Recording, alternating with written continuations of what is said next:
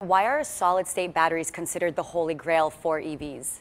Well, you know that the lithium-ion battery has been developing over the past 30 years and has hitting a point of plateau in terms of the theoretical limit of energy density.